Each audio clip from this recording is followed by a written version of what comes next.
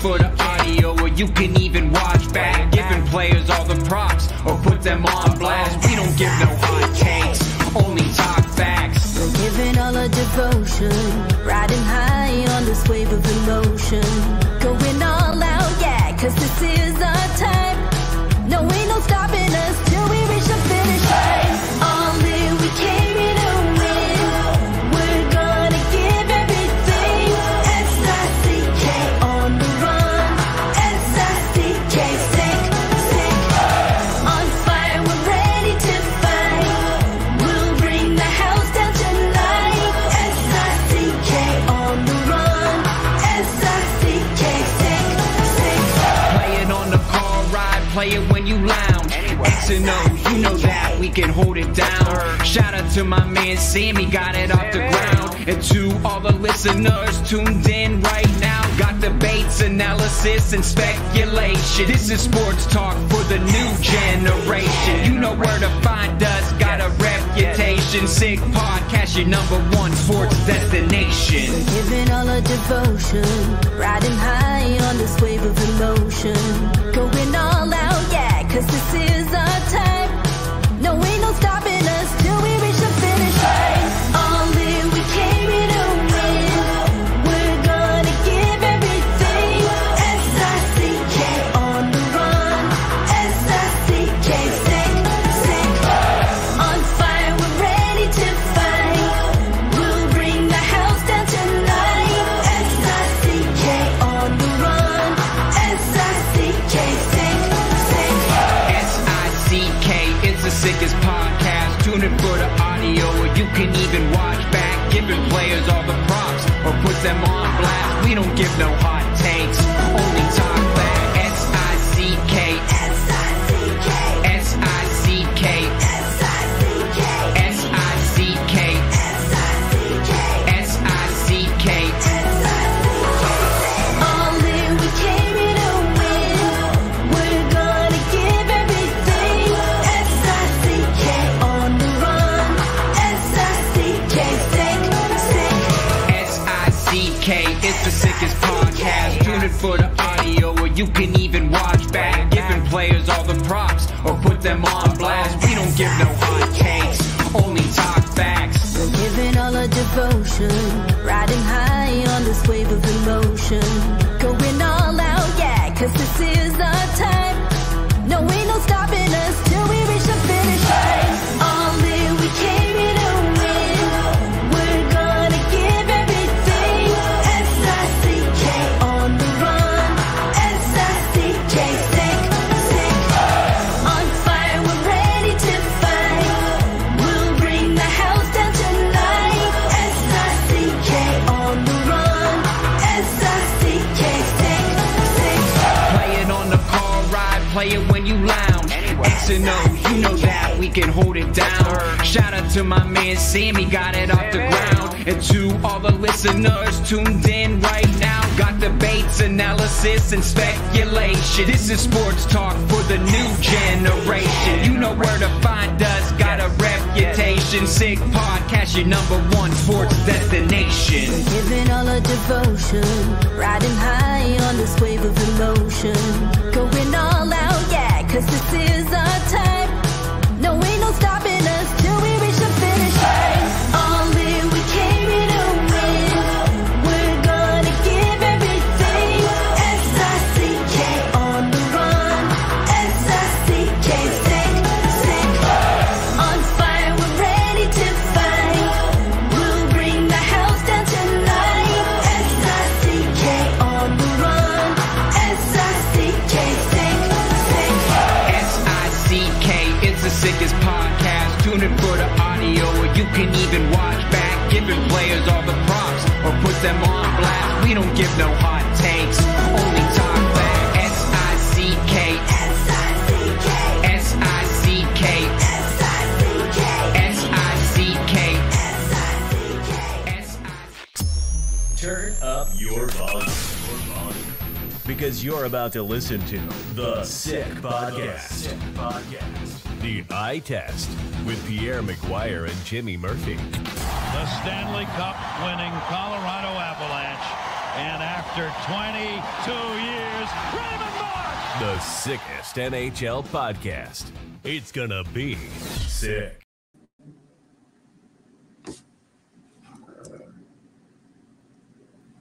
Apparently, I got muted there, Pierre. You were muted. Were you awake? Were you in the game? No, yeah. Usually I'm muted for the intro there, and it just goes off, but I'll do that manually. All right. Welcome again to the Eye Test here on the Sick Podcast Network. Another Friday here on the Eye Test. Man, this week flew, Pierre, and, we didn't even have yet. Big D. Dartmouth, Big D. Big D. Reed Cashman did it for him. John Fusco, defender of the month of March from Dartmouth. Okay. Toronto Maple Leafs draft pick, 7th round in 2020. Yep. I'm thinking off the top of my head, some other NHLers out of Dartmouth. Who can we crank out here? How about Cooper Black just signed a big contract? Will become the tallest goalie in the NHL. 6'8". And Fedotov.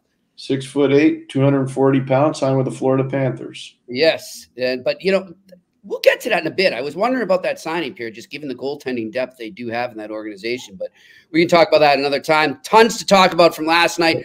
Tons to talk about, Pierre, actually about tonight, too. A very busy Friday night.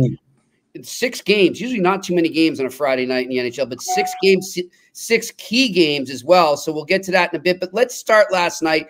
Pierre, you and I were talking when I was on my way over to Bruins practice today.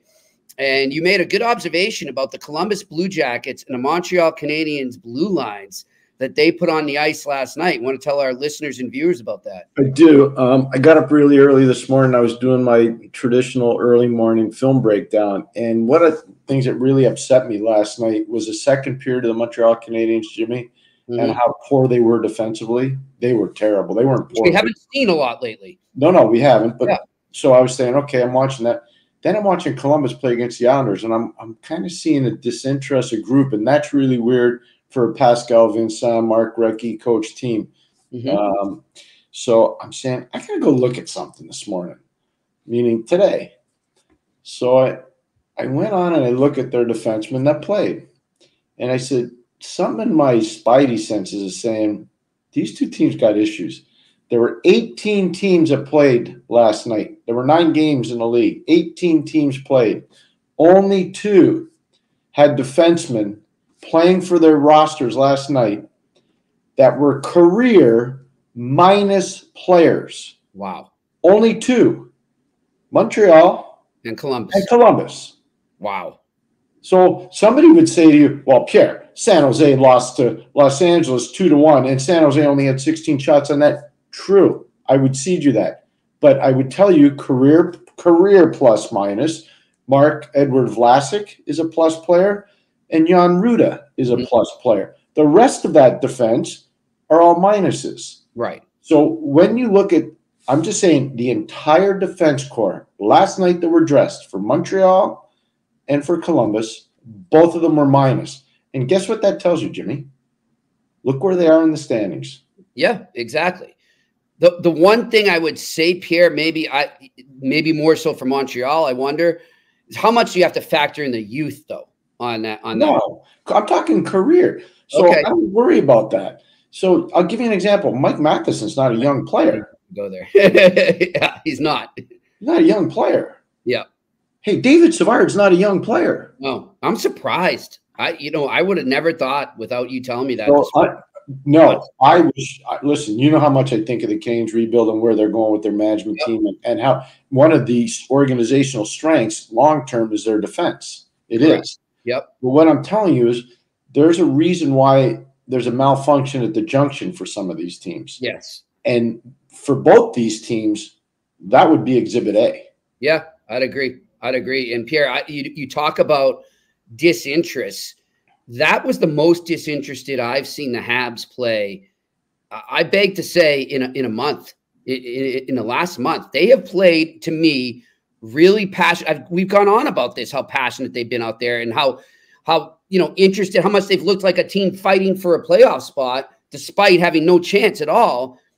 And that sort of went out the door last night multiple times during that game. So was a little surprised there, but I guess everybody's due to have a game like that. But remember, too, before you go any further, I apologize for cutting you off.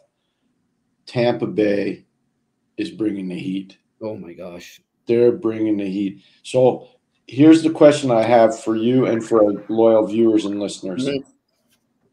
How good is Kucherov? I was just going to go there. And it's going to escape me who it was that he hit behind the net there that the Habs fans were going crazy about, saying it was a dirty hit. It was a completely clean hit. No, it was a clean hit. I'm trying to remember who that is. You know what I'm talking about, right? I do. I know the play. Kind of to the side like that. Yeah. And people are saying it was a late hit. He just let the puck go. It wasn't late. I think that was more just Habs fans being disgruntled because the question is how he good lit them up a few years back in the playoffs. So how good is the guy? He's unreal. I mean, if not for McKinnon, he's the Hart Trophy winner. How about Steven Stamkos? How good is he? Steven Stamkos is quite good. Future Hall of Famer for sure. How good is Braden Point? Oh my gosh. But how good is Anthony Cirelli? Yes. Okay. How good is Nicholas Paul? Deep. This team's deep here. How good is Victor Hedman? Very good. Okay. So they've been able to keep star players and build around them with young guys that need to grow. And so you watched Lilleberg play last night. He plays really well. You know, you watch Perbix play last night. He plays really well. You watch Radis play last night. He plays really well. You watch a guy from your alma mater, Mitchell Chafee. Mm-hmm. Looks really good. Great scouting by the Tampa Bay Lightning. We talked about this yesterday. It's elite scouting. It's elite scouting because they knew they were this. So when most teams go through transition years or resets, so to speak, they tend to, drop a bit. Tampa Bay throughout this season has consistently risen. And I think there's one guy you haven't mentioned yet. And I mean, if he'd been playing this way all year, Pierre, he'd be in the Vezina conversation. Vasilevsky? I mean, he's on another planet right now. I don't want to play him in a first round. I don't care if I'm the New York Rangers, the Boston Bruins, the Florida Panthers, whoever.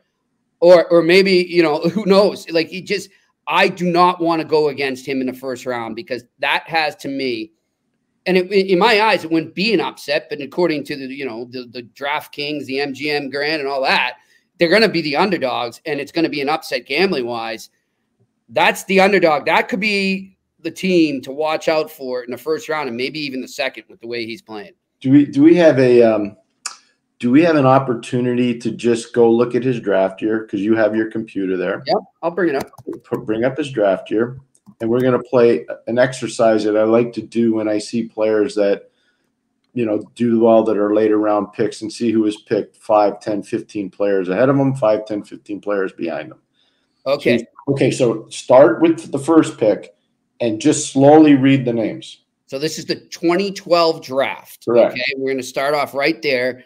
Number one, and this could go down. Don't make it long. Just say the names. Okay. We're just going to say the names. Here we go. At 1, we had Edmonton Oilers taking Nail Yakupov. At 2, Columbus Blue Jackets taking Ryan Murray. 3, Montreal Canadiens taking Alex Galchenyuk. 4, the New York Islanders taking Griffin Reinhart. 5, the Toronto Maple Leafs taking Morgan Riley. 6, the Anaheim Ducks taking Hampus Lindholm. 7, the Minnesota Wild taking Matt Dumba. 8, the Pittsburgh Penguins taking Derek Pouliot. 9, the Winnipeg Jets taking Jacob Trouba. 10, the Tampa Bay Lightning taking Slater Cuckoo. Slater Cuckoo. Okay, sorry on the mispronunciation. Washington taking Philip Forsberg at 11. At 12, Buffalo taking Mikhail Grigenko. At 13, Dallas taking Radek Faksa. At 14, Buffalo taking Zemgus Girgensons. Yep. 15, Ottawa taking Cody Ceci. Washington taking Tom Wilson at 16. The Sharks taking Thomas Hertl at 17. At 18, the Blackhawks taking Tervu Teravainen. And then Vasilevsky goes in at number 19. So go look at the top part of that draft. Go look at the 2nd through the 5th pick. Yep. You think there were any bogeys made? Oh, yeah. Quite a bit. And you could even argue from 8. You look at 10, even Tampa Bay. Like Morgan Riley, like those guys, legit players. Dumba's a good player. Yeah. Morgan Riley. Lindholm's a good player. Lindholm's a good player. That's what I'm saying. So, but look at, you just did the exercise for me. Yep. How could so many people have miscalculated on the player? I don't know. Why were so many people obsessed with defensemen? Like, wow. 1, 2, 3, 4, 5, 6, 7, 8. 8 defensemen taken in the top 10 of that draft, Pierre, before forwards started to really make a splash. But look at some of the defensemen that you're alluding to, and no, look at, they were drafted. 3 of those, or 3 of them, maybe I'll give. Other than that, yeah. Think about it. Like, think about the draft. Nail Yakupov. I mean, by the way, I don't know if you ever had a chance in your travels to meet him. Awesome kid to spend time with. Awesome to spend time with. Really, that's a miss. That's a major miss. Yep. Galchenyuk was a miss. Major miss. Mm-hmm. Can you think of, hold it. Where would, okay, let's just do this. I'm biting my tongue, you know I am right now. Where would the Edmonton Oilers be if they had Andrei Vasilevsky all this time? Yep. Okay, let me ask you this, though, Pierre. No, I agree with you. That's unfair. No, I think it's fair. But what I don't understand is why are teams so hesitant to take goalies so high in a top 5 pick like that? Why is it always, no matter how good the goalies are, Pierre? I mean, let's think about since 2000, since we came back from the nuclear winter. Yep. And we don't have the time to go through it. I'm just doing this off the top of my head, and maybe I'll do it over the weekend. We'll revisit it on Monday. But off the top of your head, how many goalies were taken in the top 5 since the 05 draft? We had Carey Price. He was, I think was Carey 5 or 6. He was 5. Okay. Okay. Mm-hmm. I can't. My brain stops there. I can't think of one. That was a Crosby draft. And when you do the tail of the tape, then Montreal Canadiens had Jose Theodore, who was an MVP candidate. Okay. Mm-hmm. And what was the Montreal Canadiens' pressing need? Big defenseman. Mark Stahl went later. Huge centerman. Anse Kopitar went. Yes. So you can argue, even though Carey, come on, amazing career. But could you argue that maybe Montreal should have drafted Kopitar instead of Price? I think that's a valid argument. Kopitar's still playing. Yeah, that's a valid argument. And I know he's one. And I know I told you the story. David Conti's the one, the former head of scouting for New Jersey. Now he works for Lou Lamoriello and the Islanders. I can just tell you right now, David Conti at the 05 World Championships in Innsbruck, Austria, he and I were the only 2 people watching practice that day. He said that guy's the best player in the draft besides Crosby. He said Crosby's number 1, this guy's number 2. And he nailed it. He nailed it. Yep. He nailed it. Well, I just wonder, I mean, and this goes to the question, and we see it now, right? Are goalies habitually undervalued? They are. So what people should have learned, the best draft we've had since 1979, honestly, is the 2003 draft. By a mile. Like Joe Pavelski went 205th. Yep. Just look at the player where David Backes went, where Patrice Bergeron went, like all these superior players. It's crazy where Brent Burns went, where Mike Richards went, where Jeff Carter went, where Ryan Getzlaf went. I mean, it's cuckoo. Yep. Shea Weber went in the 2nd round. I mean, just go look at it. It's crazy. So the best draft before that was 79. Without a doubt, that was the best. But in the 2003 draft, the best draft since 1979, the number 1 player picked was Marc-Andre Fleury. Exactly. And he's went to a nice career, hasn't he? He went to a Stanley Cup final in 2008 and lost. He went to a Stanley Cup final in 2009 and won a Game 7 where he came up with a stellar save in Game 7 on Nick Lidstrom. He goes to a Stanley Cup final in 2016, and they split it between he and Matt Murray. Goes to a Stanley Cup final in 2017, split it between he and Matt Murray. And there were big games where Matt couldn't play that Marc-Andre won on the road from Pittsburgh. So the guys won 3 Stanley Cups. 2018 takes an expansion team all the way to Stanley Cup final, and he's facing the franchise. Yep. So, I mean, that's a pretty good pedigree. Yeah. And when you consider he went number 1 in what most people consider, if not the best draft, the 2nd best draft in the history of the NHL. I agree, Pierre. Well, getting back to the games last night and a goalie that continues to play well, and he was on nobody's radar in his draft, I bet, is Nedeljkovic. And look, the Pittsburgh Penguins right now, Pierre, I think they've got to be the story of the NHL.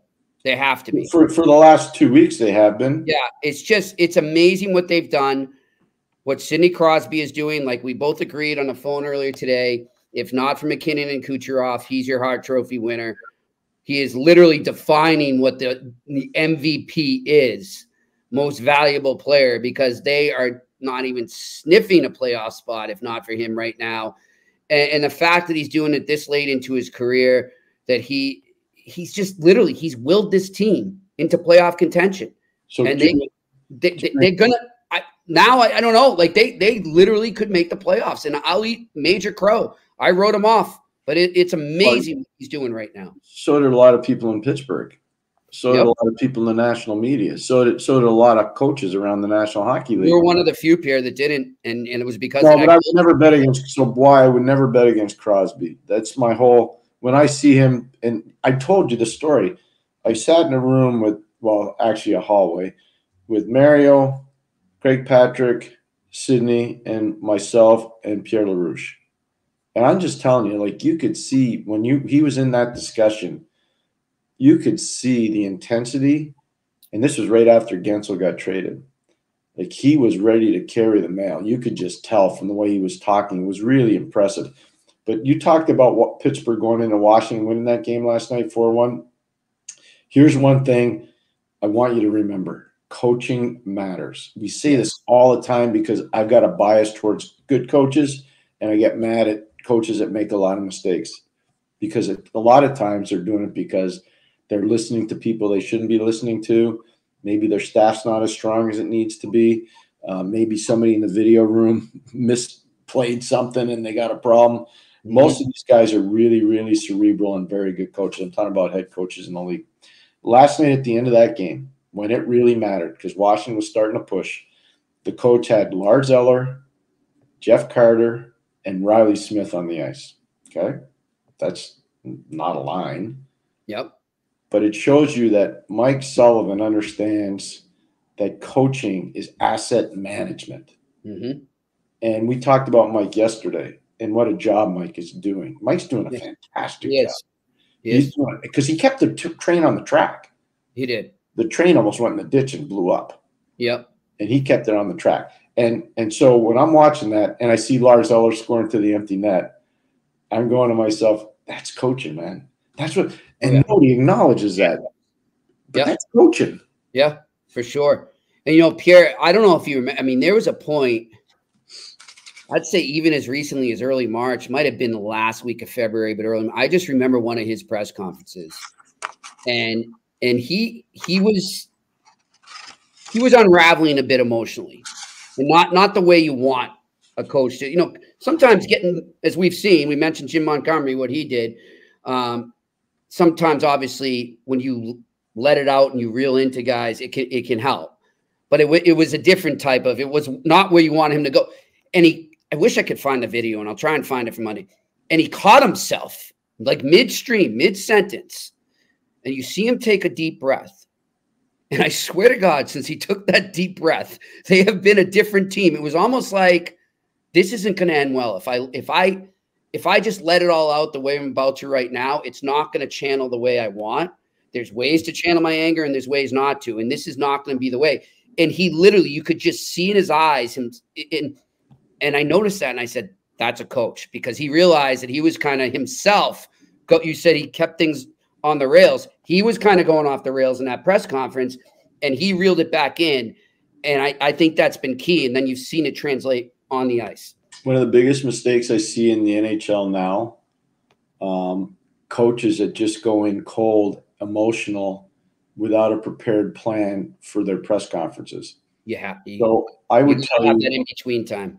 You need that, but you also need to have a plan in terms of what your message wants to be in the community.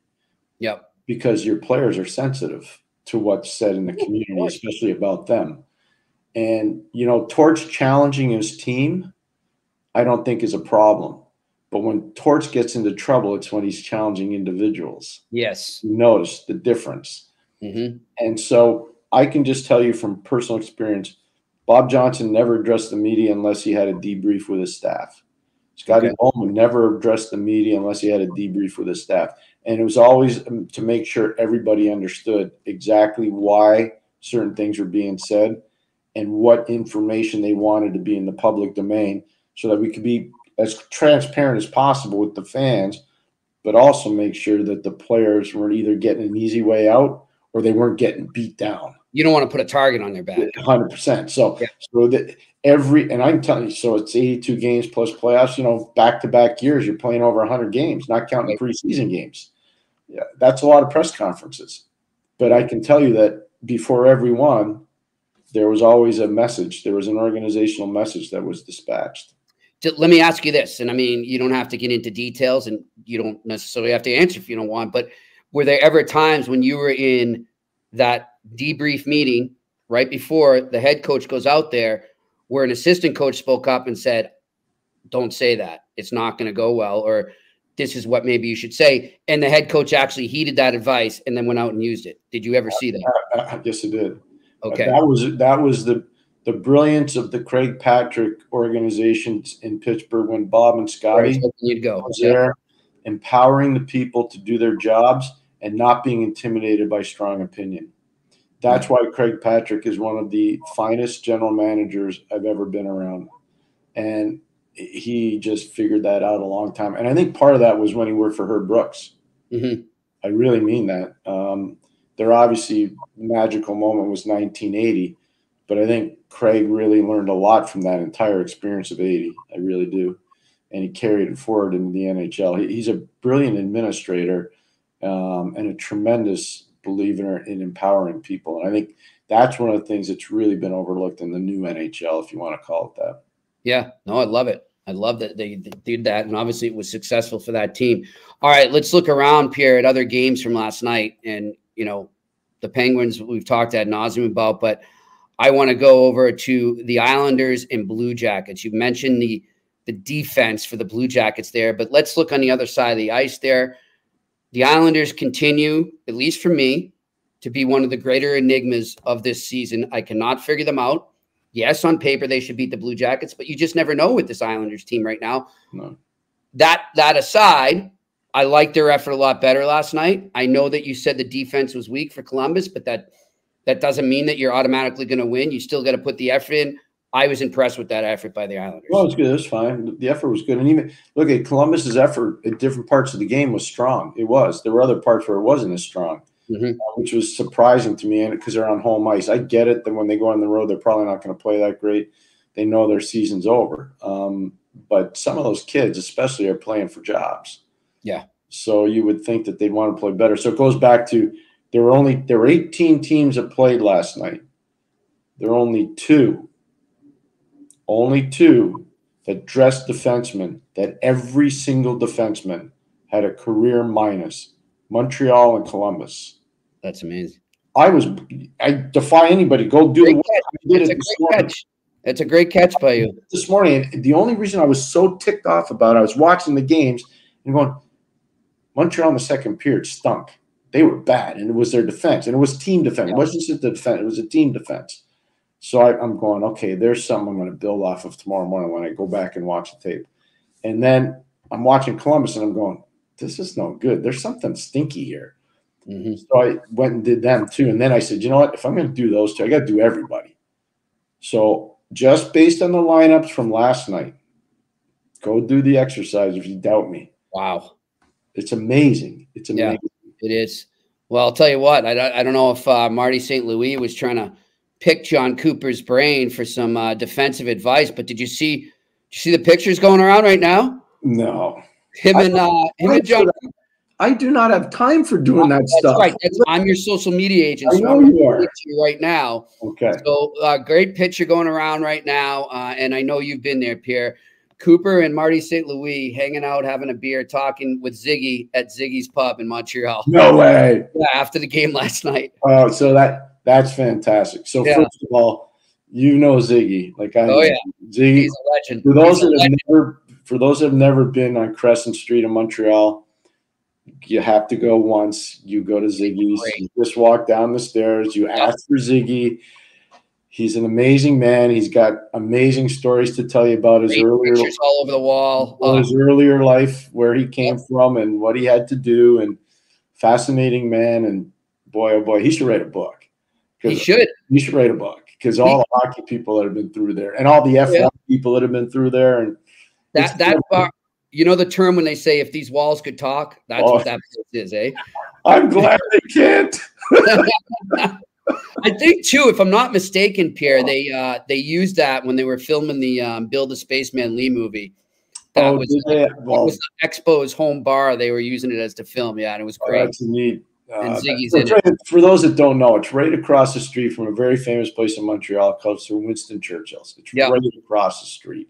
But it's right at the top. Way cooler than Churchill's, in my opinion. It's just got more history, and it's so cool. Well, it's different. You know, they're both different. Yeah, they're two different places. You always know. But don't forget, we like to go to Hurley's too. Exactly. You always know you're walking to a good place when you have to walk downstairs. If you know what I mean. Hey, if Zig's watching, Zig, I miss you. Exactly. We'll come visit next time we're out. See you, Zig. I'll see you soon. So obviously the game I'm watching really close. I thought maybe the best road game by the Boston Bruins all season, Pierre. They just came out. Start was amazing. Laid it down in the first period. Boy. Just a textbook game, and then they put it in the shutdown mode for the rest of the game. I mean, I'd say the only negative, and it's not a negative, good on him for fighting, but the only negative was John Beecher getting it handed to him by Jack Drury in a college hockey alum fight we don't see many of in the NHL. Yeah, Harvard versus Michigan. I heard one of the announcers last night say there was a big Wolverine doing some damage till Drury's right hand got free. Yeah. Pretty quick. And then the Crimson was rolling. It takes guts to do that, as you know. And Beecher showed a lot of courage, and I really admire that. Total transparency. One of my favorite players was Jack's dad, Teddy. His uncle Chris obviously runs the Rangers. Yep. I had the privilege of coaching Teddy in two cities, Hartford and Ottawa. Think the world of the family. They're fantastic people, the entire family. And Jack's a chip off the old block. I remember watching him play for the Waterloo Blackhawks, and he was a really good player there. And I watched him practice and play at Harvard, and he was good there. I watched him over in Sweden when he left Harvard early because of the COVID stuff, and he was over in Sweden and played really well. And, you know, I'm not surprised he's doing well in the NHL. I'm not surprised. Well, I'll tell you, I'm thinking Rod Brindamore wishes he rubbed off on his teammates because, I mean, he brought it, but the team just didn't react to it enough. No. It just wasn't there. That's the one time right after, because I think we texted right after. We were texting, yeah. And I was saying the crowd's into it finally. Yeah. Because the Bruins had taken the crowd out, and they couldn't build off it. They just couldn't do anything. You have nights like that, though, Pierre, right? You have nights like that, and that's why. You're right. Tonight, you know. And like, we're not trying to advocate for gambling, but if you're a betting person, there's no locks ever in betting. That's why the casinos and the bookies are in business. But this is as close as you get. Is the Carolina Hurricanes at the Washington Capitals tonight, Pierre? I can't imagine what was said to them by Brindamore after that game, and they're going to want to bring it, you know, to impress their coach and say, we know we didn't have it last night. You know what's interesting with Carolina? The one thing, it's the newfangled term, high-volume shot team. That's what you hear about Carolina all the time. Yes. They were not a high-volume shot team. No. Part of that was the way the Bruins played. So credit to Jimmy Montgomery and the team. They got ready for this road trip, didn't they, Jimmy? Oh, my gosh. That practice got them ready, didn't it, Jimmy? Talking about that today. Prepare for battle. They got ready, didn't they? So there is some sense that's being said on the eye test, isn't there? Yep. Yeah. They were ready. But in all seriousness, and all joking aside, kidding aside, I should say, what impressed me about Boston was they took away the speed element of Carolina's game. But what also really impressed me was the energy that the Bruins played with, which isn't easy to do after some of the emotional games they've had on this trip. Yeah, for sure. They deserve a ton of credit. Yeah. And just so people know, this wasn't your your normal road trip, as we've mentioned a couple times, but for those that didn't hear, they came home twice during this road trip, which is very rare in the NHL or in sports to see a team do that. And, you know, I said to Pierre the other day, I said, I guess it's good because you'll kind of be doing that in the playoffs, but at the same time, that just screws up your routines, your practice routine.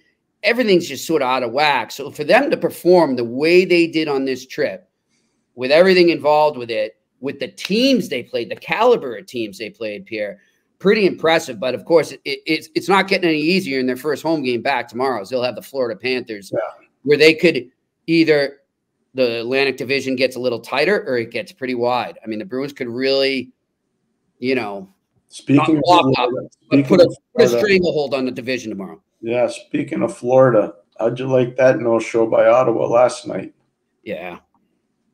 I mean, that can't happen. Don't tell me about all the great wins you have on the road, and then you come home and do that. I'm just not surprised. I am because I like the kids on that team. I know. I'm surprised, but I want them to do well. It's not that I'm not trying to, but there's something missing there, and they got to figure it out in the offseason. There's something missing that's allowing that to happen on multiple occasions this year. It was unbelievable. I'm watching that, and I have pain in my heart. Yeah, I'm not supposed to cheer for anybody, but I work with a lot of those kids. Yeah, you know, and I remember flying into Grand Forks and trying to get Sanderson to leave and trying to get Tyler Clevin to leave. And, you know, I remember when Josh Norris got hurt. I know he's still back hurt again. Timmy Stutz, all these young guys, they're fantastic people. Yeah, they're really, really, and they're fantastic players. I don't know what's going on there. Yeah. That can't happen, Jimmy. Not on home ice like that. Not when you're trying to win your fans back. Yeah, there's a lot of work to be done there. That's not an overstatement. There's a lot there, Pierre. But that, you know, so that's really where I was focused on those games, Pierre. I mean, Avalanche 5-2 over the Wild. But before you go anywhere on that one, the Wild played hard. They did. They played hard, but they had no answer. They had no answer for McKinnon and, I'm going to say his name, number 27, Jonathan Drouin. They had no answer. Yeah. Drouin, you know, they don't give an award, I don't think, for the most improved player in the league. But he's a nominee for the Masterton. But I'm talking most improved player, not most improved player in the league. They should. Not even close. It's Jonathan Drouin. Oh, yeah. And you know who would probably be second? Yoel Armia. Mm-hmm. I'm talking just most improved player from last year to this year. Yeah, it's phenomenal to watch Drew. I'm happy for the kid. I'm so happy for him. You know, because look, and I admired him so much for when he was forthcoming about what he's been going through off the ice, just with mental health issues and just everything he went through. And look, this is no knock on Canadians fans and the media there. It's just what that city is. I mean, they live and breathe hockey, and things go like a roller coaster there in terms of coverage and emotion, and it's just the nature of the business. But it was obvious it got to him, and it was hard for him there, and to get that fresh start. And also too, let's not forget Nathan McKinnon in this whole story here, because he recruited him, he got him there, and he pushed to get that kid a second or third chance, whatever you want to call it. But God bless Jonathan Drouin for the way he's taken the torch there and run. I agree with you. He's the most improved player in the NHL, and he's going to be a weapon for that team in the playoffs, Pierre. But he has to be. That's where he's at now. He needs to, especially if they don't get Gabriel Landeskog back. Yeah. I don't know if they get Landeskog back or not. I just don't know. But if they how good, you know, it's going to take him a while to get back into game motion too, even if they get him back. You'd be surprised with him. Gabe is such a good athlete, and he's such a power player. He's a big guy. He's a big, thick person. I don't know how long it's going to take a guy like that. I'm telling you, because he plays a simple game. It's not like Kucherov. Kucherov is a very complicated, athletic, timing-oriented type player. The other guy's just a pure power player. So I don't know how long it takes him to get back. Because you don't have to transport the puck. Yeah. 29 transports the puck. So it's a different – anyways, we'll see how that goes. What do you got for other – so San Jose – gave an effort. Okay, they did. They gave an effort. They had 16 shots on net. They had 13. I watched it. They had 13 after 2 periods. They had 3 in the third. Okay, I'm just telling you. You usually in the NHL, not always, but usually you score 1 goal every 10 shots. Usually. Yep. Okay. So if you can't get to 20 shots, you're not winning any games. No, it's just not happening. You're not winning games. But they were better, and congratulations. They're giving an effort. This is my point. Yeah. So they're giving an effort. Now, we talked about Colin Graff signing there. Yes, I want to go there too. Okay, so before we go there, I just want to say one thing. One of the friends of our show is Rand Pecknold, who's done an amazing job as a coach at Quinnipiac. He probably should still be playing, but Boston College just had too much firepower, and they had Jacob Fowler in goal, and they beat Quinnipiac in overtime. Yep. So Quinnipiac in the last week has lost Colin Graff as a junior. They've lost Jacob Quillen as a junior. They've lost Sam Lipkin as a sophomore. And they've lost Filion as a junior in a transfer to Miami of Ohio. Mm-hmm. So I did the math today. They scored 160 goals as a team this past season. I'm not counting any of the other guys that are leaving, like Tupker or Lee or McGee. They all scored too. Right. But just those 4 guys that I told you, they've lost 66 goals. 22 from Graff, 17 from Quillen, 15 from Lipkin, and 12 from Filion. That, like, if you score over 12 goals in a college season, that's a hell of a year. I'm just telling you, it's hard to score. Yep. It's really hard to score in college. So, like 66 goals, I don't care how much they play in the portal. You know how hard that is to overcome that? It's huge. I feel like, so they get that news, and Minnesota gets the news that they're keeping Jimmy Snuggerud. I know. For a 3rd year. I mean, that just shows you how volatile college hockey is becoming. Let me ask you something on Pierre quickly before we move on. I don't want to sidetrack too much, but I was just talking about it on a podcast I was on right before this, just about how busy the portal's been and how teams are getting hammered, losing players. And obviously there's the other end of the spectrum where they gain. But we brought up Northern Michigan, for example, who just 13 players, Pierre. 13 players gone. Yeah, but I will say this, just to interrupt. Sorry about that. They have what is considered by many in the business a top 3 to 5 recruiting class coming in. Okay, just so you know. Okay. Yep. But no, I'm glad you said it because that's where I'm going. That's a perfect segue. Based on the portal now and the higher volume over the years of NCAA free agents going into the NHL a lot earlier maybe than they used to because of the salary cap and all that, how important, and we talk about how important it is in the NHL, scouting. How much more important has scouting become, not just for incoming players in college hockey, but for players currently playing in the sport, because you have to prepare for recruiting and you have to prepare for portal. How much bigger, and will teams expand their staff because of that now? Well, or maybe they have. No, they should. I think some have. It's easier for the Big Ten schools and then NCAA schools and the Hockey East schools because they have bigger budgets. It's easier for them to do it, and they're revenue-producing sports at all those schools. So, plus you have the Big Ten TV contract. You know, I'll give you an example. Boston College is part of the ACC in basketball and football and their other sports, and they're part of Hockey East, obviously, in hockey. They're probably getting a check for their ACC stuff for probably $50 to $80 million. That's just for TV. So the landscape's different for hockey, but here's what I would say. And again, just being transparent, we just lived it in my house. Yep. We lived the portal thing through my house. It is the most fascinating thing I've ever seen. The research and the video study and the number gathering that's being done by these schools on these players is phenomenal. So way more than when you were coaching there? Oh my gosh, not even close. We didn't have to do that because when I was coaching back then, if you took a kid as a transfer, he had to sit out a year. I'll give you an example. We had the 2 Lappin brothers leave Boston University and come to St. Lawrence. Okay. So they left BU and came to St. Lawrence. They had to sit out a year. So they were playing junior hockey in Smith Falls, Ontario, because they weren't eligible to play for us. They played for us the 2nd year. Okay. But they sat out a full year. Yeah. That's what it used to be. So you didn't have to, that wasn't happening all the time. Right. But now my son's a good example. Like, he's finishing at Colgate, and 2 weeks after he's done at Colgate, he's going to be in classes at Northeastern. Yeah. That's just, it's, I will say this, on Monday, which was April Fool's Day, I felt as close to the NHL as I've ever felt for college hockey, just because I was living it. I was part of it. Yep. That's what I was trying to get at. We talked in the morning, and my son and I, and he said, Dad, I'm going in the portal. I said, are you 100% sure you want to do that? Because if you do, there's no turning back. Yep. And there's no guarantee you're getting a team. You don't know that. You think you're going to get a lot of offers, but you don't know. And he said, no, I'm going in. I said, then you get your butt to your coach's office right now and you look at my ball eyeball and tell him exactly what you're doing. And that's what he did. Good. Yeah. But it's an amazing process. I'll tell you that.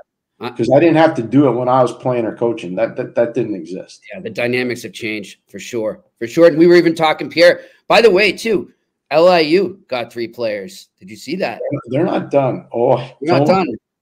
We talked about them earlier. They're coming, man. They're coming. So they have a coach who I'm so proud of. He was on the show. He's been on our show. Yep. He works his tail off. He's part of an amazing hockey family.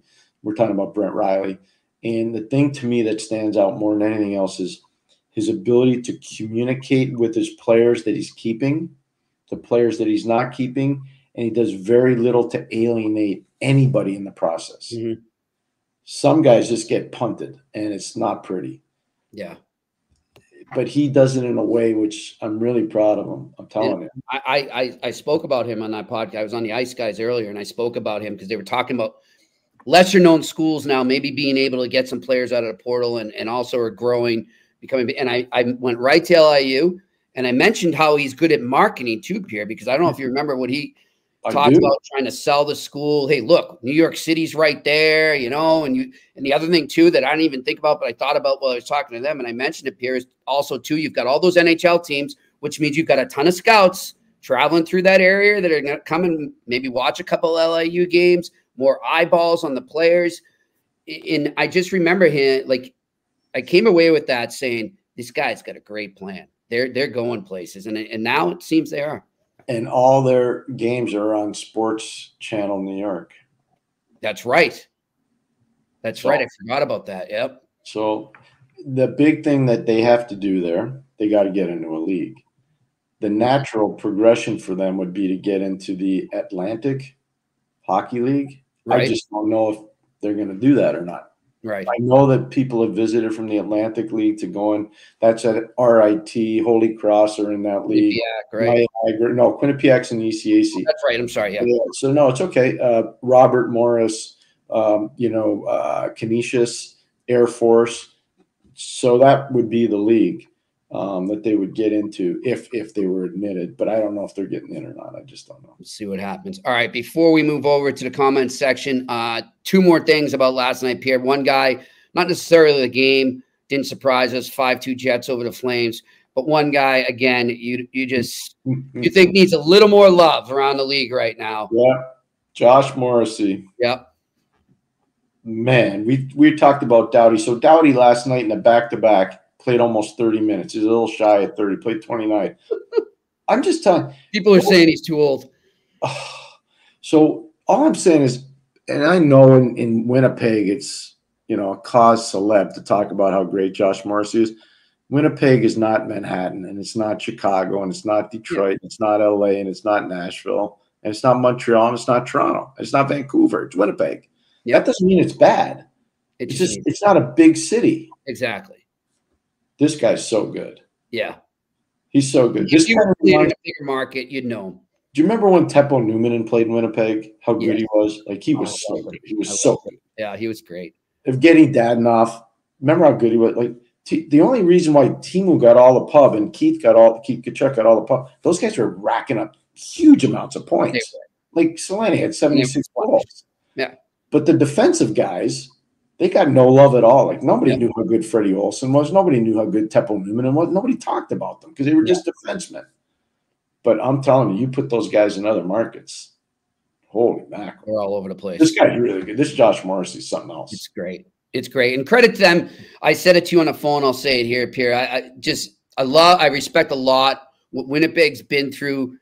We go back to a year ago right now. They go in, they crap out in the playoffs, and then there's all that turmoil with Sheffley and Blake Wheeler and the goalie and all this stuff, the coach, everything. they found their way through it. They navigated through it. And I give Shovel day off. I give bonus. I give Dave Lowry becoming captain there. Like a lot of these guys. Adam Lowry. Time warp there. Florida Panthers. Dave made a comeback. Adam Lowry. I knew it right when I said it too.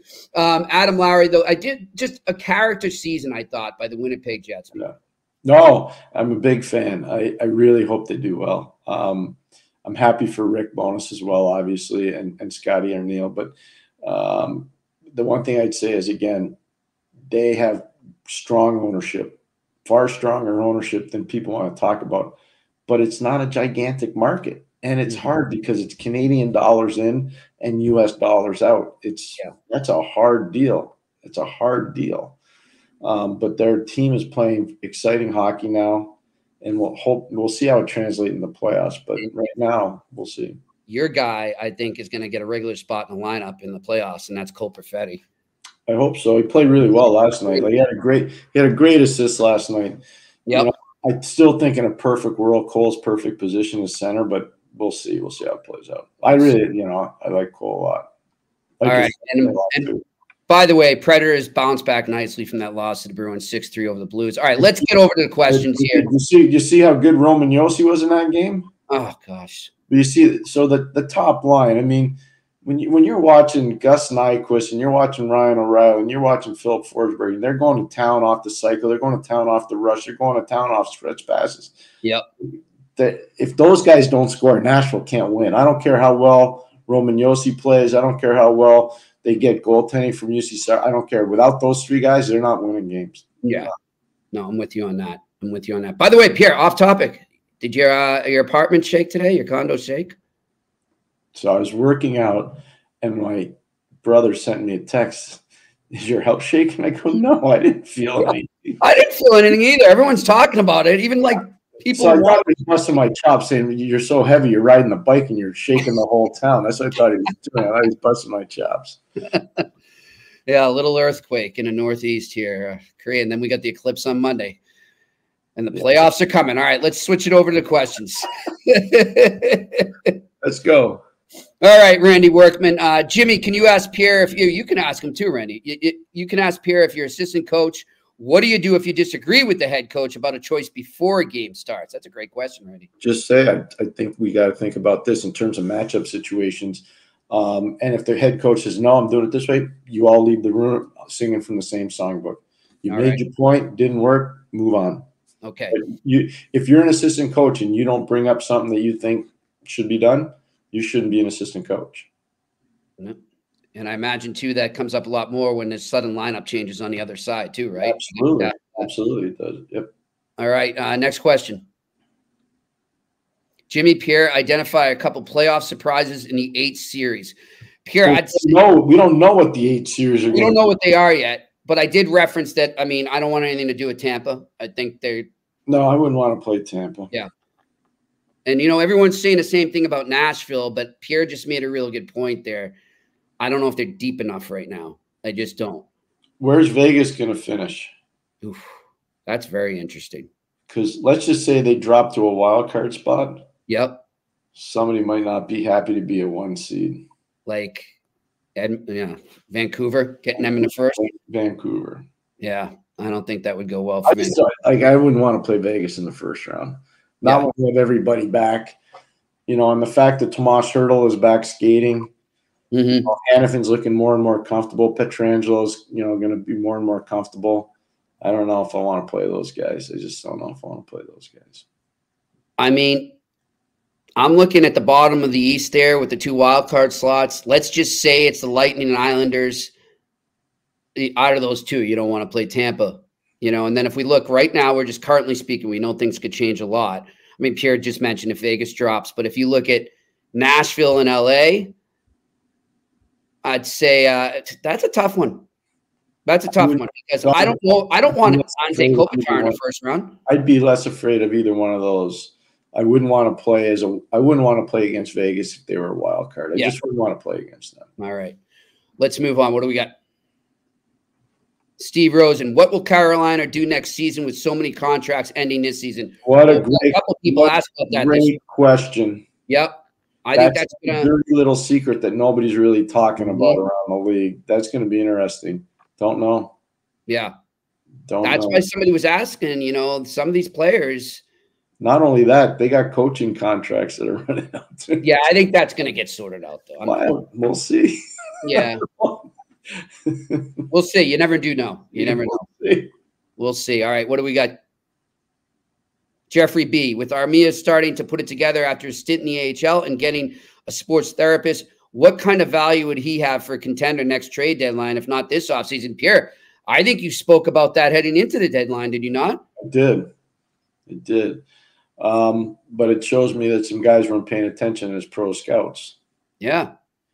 The value would have been there. Now, you probably could have got him for a 4th or 5th round pick. Yeah. You know, which is a valuable player.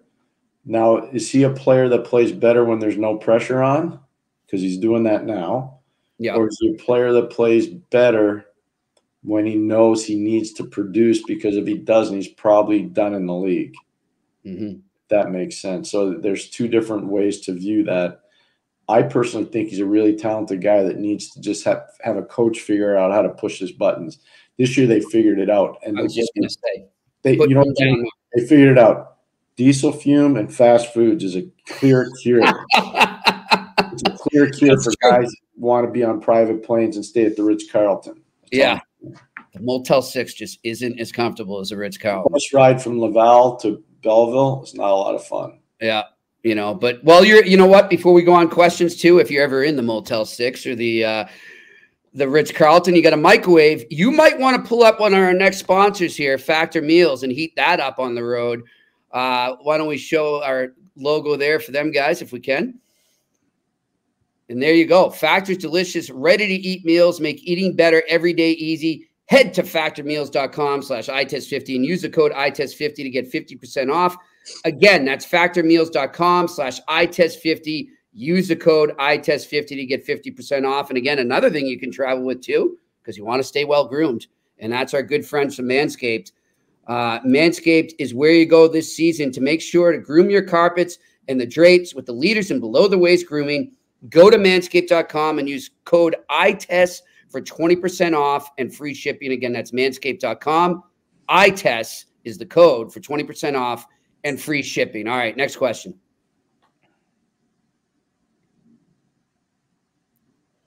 A to Z me. Lars Eller has silently had a pretty nice career. 9 seasons with 13-plus goals, Stanley Cup winner, played with the Habs, went 3 NHL legends, Price, Ovi, and Crosby. What are your thoughts about him looking back? I think he's been a great, useful player, good, dependable player, Pierre. I like him. That's what he's always been. He's never been a great point getter. He's always been a checker, but he was sold as an elite point getter when St. Louis drafted him in the 1st round. And when he came to Montreal, he was sold as the same thing. So there was always an expectation of more from him. But if you really evaluated his game, he was an elite checker and an amazingly useful player on a really good team because he didn't need to score. Mm-hmm. He just needed to win faceoffs, check diligently, not turn the puck over, kill penalties. But the biggest thing was at the end of a game, you can count on him. Like last night, Mike Sullivan has him on the ice with Jeff Carter and does a great job along with Riley Smith. Yep. You know, and so that's the kind of player he is. He's been a trusted, valuable commodity on a good team. Pierre, who would, and I don't know if you know this, but I'll just, if you do know, who would you credit? You talk about how he was hyped as an offensive player so much, but, you know, there comes a time where a player has to accept, hey, that's not happening at this level, but I still can find my niche. I still have a role on a team. Who's somebody that you maybe know that directed in that way and helped him figure that out and accept where he could be in the NHL? Barry Trotz. Yep. That's what I figured. I think Barry did an amazing job with him in Washington. Yeah. I was there. I saw a lot of it and really impressed. Blaine Forsythe was part of it. Scotty Arneal was there for a little while. They did some really good things with him. Really. He's with Reardon again. Lane Lambert did a really good job there as well. Like I think the Washington staff did a really good job with him. Good on them. All right, next question. Cuckoo 69. Do you think the lack of elite picks and depth in this draft is a result of the COVID-19 pandemic closures and affected young hockey development? Pierre, I'll let you take this. I think a little bit. Yeah, I'm not. But this is the end of it. There's no more excuse after this, but I think a little bit. So I once talked about why I thought the 2020 draft was going to be so good, and it should have been great, but that was the first year of the COVID. And what happened was, if you think back to it, when we had the 08 financial crisis, remember that? Yep. Yeah. So most of those kids were born in 2002, so they were just getting to hockey playing age. Right. A lot of them, hockey was such an expensive sport, a lot of kids didn't play. They didn't continue. Yeah. And so what happened was there was a little bit of a deficiency, but it didn't really affect the 02 borns. What it really affected were the 03 and the 04 borns. And so those drafts after 2020, which was affected by COVID, right, 2021 and 2022, they're nowhere near as deep as what they could have been. Okay. And so I think this is the last time we're going to have to worry about that just because of the COVID. I think that this will be the last one. It's funny this came up because I was listening to our good friend Jeff Marek earlier today, and he brought up maybe the one exception to that, and he's having such an incredible season for the Stars, is Wyatt Johnston, Pierre. Where he went the season without playing because of all that, and he's still doing this right now. Like, wow. Good on Jeff. Good on Jeff for saying that. We talked about Dallas the other day, if you remember. Yes. You know, we talked about the kids, especially Robertson and Johnston, and how well they're playing. But good on Jeff for bringing it up. I completely agree. He's spot on. Just like you. You know, he knows all the players coming up for sure. All right, next question. And we got about 10 left, so we're going to go rapid fire. Real fast. Yep. Samuel Mate went to the game last night here in Montreal. Big takeaway is I would not want to match up with Tampa in round one. What do you think of Duclair? Seems like a perfect fit in Tampa. Agreed and agreed. Agree. All right, next question. What kind of market do you think there'll be for Tristan Jarry if he's on the trade market? That's from Evan McGuire. 1 to 2 component marketplace for him. So I'm thinking second round pick and a prospect, or just one, maybe a first round pick, maybe. And I'll just say I think he is going to be on the market. That's just my hunch. All right, next question. Nash 26, Pierre, you said recently Iceman would be a good pick for Montreal, but wouldn't Naginler be a more complete player, a physical top six winger that the Habs need? Yeah, 100%. They're both really good players. It's just beauty's in the eye of the beholder. The one thing I know about Yzerman, he can score a whack of goals. He's going to score a whack of goals. That's what I know. He's not nearly as physical as Iginla. Not nearly. So your point is well taken. It depends. Like I said, beauty's in the eye of the beholder. What do you want? You want a two-way guy that scores, or do you want a guy that really scores? It's, you know, it depends what you want. All right, next question. Enter tap. Did you anticipate that 25% of the coaches would be fired this year? Seems like recycling coaches doesn't always work out well. I'm biting my tongue on all that. I'm not saying anything. It's a good question, but I don't like anybody getting fired. Yeah. You know, I just don't like it. And it's, unfortunately, it's a real part of the business. It's just the way it goes. And I think it's worse and worse because of the cap issues that teams have as well. Yeah, and it also is a lot of general managers have never made this much money before. Yep. They never, I'm telling you, they never have. And so the easiest thing for them to tell the owner is, it's not me. I got him the players. It's him. Yeah. And so the coach usually doesn't have a direct pipeline to the GM or to the owner. GM does. All right. Next question. Randy Workman, Jimmy, who wins the Central Division? Colorado. Here? I'm not fighting with it. All right. Let's go. Agree. Ditto. Next question. Justin LeBron, how far do you think Tampa will go? I think at least past the first round. After that, for sure. They have to stay healthy. They can't have an injury to Hedman, Kucherov, or Stamkos, or Point. Yep. I didn't say Vasilevsky, did I? No, you didn't. But because I don't think he'll get hurt. No. He's back. So good, man. He was back. Toronto the other night. I know that people are getting on Toronto. That guy was really good at key parts of that game in Toronto. Yeah. And he didn't play last night. Obviously, they gave him a rake. They put in the Tompkins kid that we talked. He's not a kid. He's 30 years old. But they put him in, and he did fine. But Vasilevsky's really good. We'll talk about it Monday, but let's say we end up with Tampa and Florida first round. If Ekblad's not healthy for that series, Florida's in big trouble, Pierre. Well, as long as if they could be, here's my thing. If Florida plays Tampa and can play taking 2 penalties or less per game, they'll have a really good chance to win, as long as they don't put Tampa on the power play. If you put Tampa on the power play, you're not going to beat them. So if you give them 3 or more chances on the power play, you won't beat them. Yep, with your net. All right, next question. Cuckoo 69 to the Leafs make it out of the first round. There we go. Poor Leafs. And you know where they are tomorrow night too, Pierre. So oh man, I'm not your favorite city, one. Montreal. I'm not touching that one. Yeah. I don't know. I was very high on the Leafs early this season. I am not now. I'll leave it at that. All right, next question. A, how is Parika on Saginaw and what is his NHL comp? I don't know anything about him. I apologize. We will look into. We will look. Yep. We'll get on our prospect studies pretty soon. We're going to be doing a lot for the draft. We'll get into that later. All right, next question. Samuel Mate, to build off that point in Carolina, it makes it interesting considering Kotkaniemi is a healthy scratch. Wonder if they try to move him. Hard to see considering he's still young and hard to see considering that cap. That contract's not getting moved. Yeah. Good luck. It's like when you go into a store with fine crystal and you push it over, you break it, you buy it. Yep. There you go. All right. Next question. Jimbo Flatfoot. Question. Is Greentree worth the Habs jumping up to get him? A good pick? Well, I don't know. Look, this is early. We don't want draft questions right now. We're worried about the playoffs. Yeah, and we're still stuck in college hockey playoffs. People have to understand, like, we're not just throwing stuff against the wall to see if it sticks. If we tell you something, it's because we did the research. Exactly. You know how much tape you have to watch of guys to really know whether they're good or bad? Yeah. Like, we're watching the NHL, we're watching the American League, we're watching college because that's kind of in our domain right now. Right. We'll have it all for you, but I'm just not going to lie. I'm not going to make stuff up. And you know what? Good on Pierre for saying that, and I 100% agree, and I'm proud of that about this podcast too because, Pierre, I'm seeing so much stuff out there with people, and then I'm like, I talk to them. I'll say to them, hey, so what you saw this guy play? Huh? What'd you think? No, I didn't see him play. Well, what are you writing on him for? Four years ago, I was reading a scouting report online about a player that I had coached when he was a kid.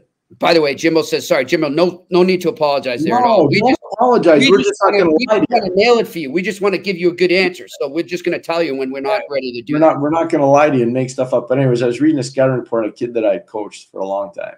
Oh, geez. In the summers. And they were talking about he was a big, physical, mobile guy. Uh-huh. And I was like, well, the big is wrong. The physical is wrong. And the mobile's wrong.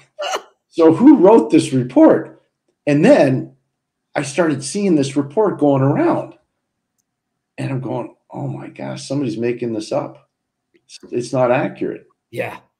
I couldn't believe it, actually. Oh, yeah. And then I just said, you know what, I get it. It's just the way the world is working now. It's okay. It's tough. It's tough. And it's not okay. And it's not fair to the kids, especially when they're still kids. Well, that's why we will never, if we don't know, we're going to tell you. But we need to really get an opinion on a player. You got to watch a lot. Yeah, like if I make a mistake on a game that I was kind of breezing through because I'm covering the Bruins last night in the NHL level, well, then so be it. I mean, I'm going to own it. Yeah.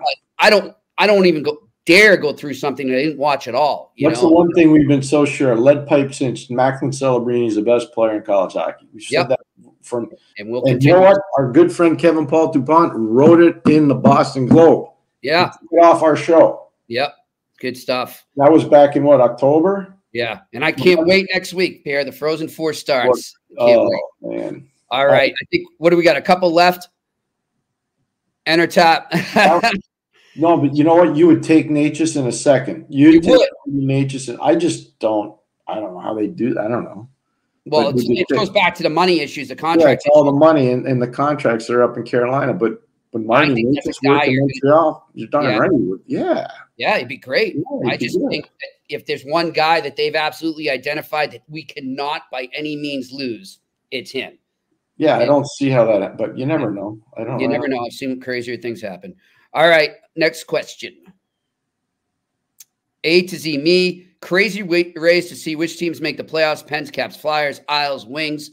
My money is on Crosby and Waugh getting their teams over the edge. So I don't bet against Sid. I don't bet against Sid. Jimmy knows that. I've told him that forever. I just don't bet against him. I'm still not writing Detroit out, though. I'm not either. Big game tonight, Pierre, against the Rangers. I know. Huge game. At home. In Detroit on a Friday night. One thing working for the Wings in that too, besides what you just said, Rangers coming off a very emotional game with the Devils there and all the stuff that surrounded it. potential maybe for a little letdown. I know these guys are professionals, but they're also human beings. That's all. Can I just let you in on one thing? Yeah. And this is for all our viewers and listeners. I talked to somebody today for a long time that's very close to this situation, Rangers and Devils. I won't tell you what side of the equation they're on. Okay. And he said at some point there's going to be more stuff coming out. Not in a bad way. Interesting. But it's just decisions that were made and why they were made by a coaching staff in that game. And not in a bad way. Like it's nothing nefarious. But when you look at it after the fact, you say, okay. That makes sense. Makes sense. Yeah. Makes total sense why you would think about doing that, or they would think about doing this. A lot got misconstrued in this whole thing, but it was a fascinating. I did a lot of listening. I was really fascinated by it. Oh, yeah. Really interesting. Yeah. It was so many different takes across the league. It was good stuff. No, that's what I'm saying. So you and I had a take. Yep. I thought we were fair to both sides because we said there's one side, there's the other side, and then there's the truth down the middle. And the thing that I heard today was more down the middle. Okay. But it explained a lot of why certain people were on the ice and other people were not on the ice. All right. We'll talk about it as we let everything calm down a little. Exactly. All right. But I do like Detroit tonight. All right. Next question. Alex Levesque, would it benefit Montreal more to take a D-man if it's the best player available and trade him for a forward? I don't know why not. I mean, most of these guys are 3 to 5 years away anyway, so it doesn't really matter. But you still want to have the very best player you can. The one thing I'd say, if Cole Eiserman or a Ginla are on the board still, if you're Montreal, you're probably thinking that way just because you're going to be overwhelmed with depth on defense. You really are. For sure. And I think they did do that, Pierre, and we've discussed it already. They did stockpile the defensemen and the picks because there might come a time where they could use it to address other needs. Yeah, that's all fair. They made one mistake. And it's not this management team. You know, you had to choose between Kotkaniemi and Tkachuk. That's right. And I look at it. Something I got a lot wrong too. Yeah. You know, I got a lot wrong too when I was doing that. But that was one that just stood out. That was such an egregious bogey. That was a big, big, big mistake. Yeah, agreed. All right. Next question, by the way, but they're in a much better place now. I'm happy for them. All right, next question. Should Hughes buy out Gallagher or Anderson? I would buy, if you asked me about buyouts, I wouldn't buy out Gallagher, I'd buy out Anderson if I could. I would buy out Anderson. Well, here's the one. I want to caution everybody on this because it's really important. Everybody thinks buyout is the quick fix to everything. First of all, you got to sell it to your owner, especially in the Canadian market. It's real. It's hard money. It's U.S. money. It's not like it's not on par. It's a substantial cost. And so you got to factor that in. So I'm not saying that Jeff Molson wouldn't approve it, but if you were to ask me I was really disappointed in Josh Anderson's game last night. Oh my gosh. Yeah. Really disappointed. He needs a fresh start somewhere else. I think he probably does. I think that's a fair way because I like the person and I used to really like the player, but for whatever reason, it's not working in Montreal. And just a key thing on that topic of buying out right now, not that they have any buyouts right now, but currently for next season, they are retaining money. That's the Canadians we're speaking about. Jeff Petrie at 2.3 and Jake Allen at 1.9. That's only for next season. After that, they are all clear when it comes to buyout and retain money. They will be at 6.8 right now as we speak, but that will go down for next season. Great intel, Jimmy. That's really strong. Good work by you. Really good. Thank you. All right, next question. Does Pittsburgh get in? Yes. I think with Sid they will, but last night was a monumental. So you look at it. I mean, you seriously look at it. You're going to New York, you're going to New Jersey, and then you're going to Washington. That's 3 and 4 nights. Not easy, especially the back-to-back with Rangers and Devils. Like that's hard to play at the level they're playing right now, Pierre. And Sid's just at another physically and emotionally exhausted. What Sid did in New York 3 days ago or 4 days ago, whenever, that's unbelievable. Yeah. Come on. Yeah. This is nuts right now. It's a great story. All right. Final question. Arbor, did lack of response after the goalie hit yesterday worry you? I'm not sure if you touched on it or not. I didn't see it. I'll let Pierre address it. Okay. I can see how it bothers some people. I think it's one of those where you just keep it in your back of your mind and you take care of it down the road. Yeah. All right. Good stuff. Pierre, what are you focused on tonight, my friend? I think I'm having dinner with my wife. Oh, hey, that's a great thing to be focused on. Good And for then you. I'm watching hockey. All right. And what's on the menu? Do we know? We do. Nice. Want to divulge or no? No. All right. No, it's good. But I got a nice New York. Melanie cooks very well, so I'm very excited about that. Beautiful. I got a nice steak and some asparagus waiting for me. I'm looking forward to it. Asparagus is part of our dinner. There you go. It's good stuff. All right. Well, thank you. We have one more question. Stop it. We do. I was told that was it. Oh, is it? Okay. That it, guys? Yeah, that's it. Good. All right. We're good to go. Want to thank everyone there for all their questions. And thank you to Jason Logan saying have a great weekend. Yeah, we wish everybody a great and safe weekend out there. Production crew, as always, great job. Got some guests lined up for next week, Pierre. One of them, I feel free to tell you that we don't know the day yet, but NHL player agent, and he's all over social media. He does a great job of promoting his players. Alan Walsh, Montreal, man, join us here on the eye test at some point next week. We'll have more details on that, hopefully Monday when we get on the air. But until then, everyone have a great weekend. Enjoy the hockey, and thanks for listening to the eye test here on the Sick Podcast Network. And that's a wrap. Hope you don't miss us too much until next time. Follow the eye test with Pierre McGuire and Jimmy Murphy on YouTube, Facebook, Google Play, and Apple Podcasts.